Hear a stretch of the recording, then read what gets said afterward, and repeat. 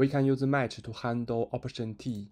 Let's create a function hyphen add 1, and this function will take one parameter x, and this x type is option I32, and this function will also return data type is option I32, and inside the curly brackets, let's create a match flow, and this match flow will check this x value, and inside of this match first arm we should check if this x value is none, it will return none, and if this x value is some I, this I just represents some value of the data type I32, and it will return some, and this I plus 1.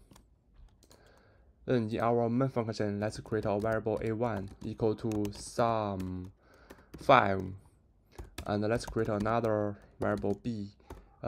We need to annotate this b's data type. Data type will be option I32 and equal to none. Then let's call this add1 function and store this result to a variable a1 equal to add1. Pass the a variable inside of this add1 function. Let's create another b1 variable equal to add1 and pass the b into this function. Then let's print out the result of this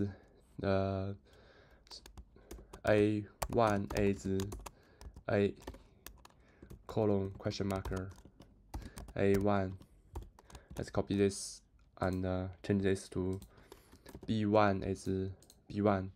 In our terminal, let's cargo run.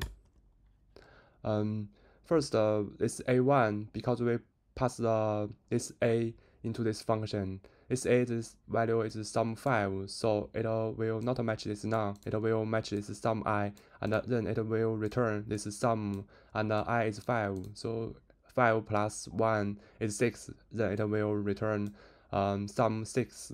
So first result is a1 is sum 6, and when we call this function add1, pass the b in this function, because b is none, so it will match this none, it will return none, so b1 is none.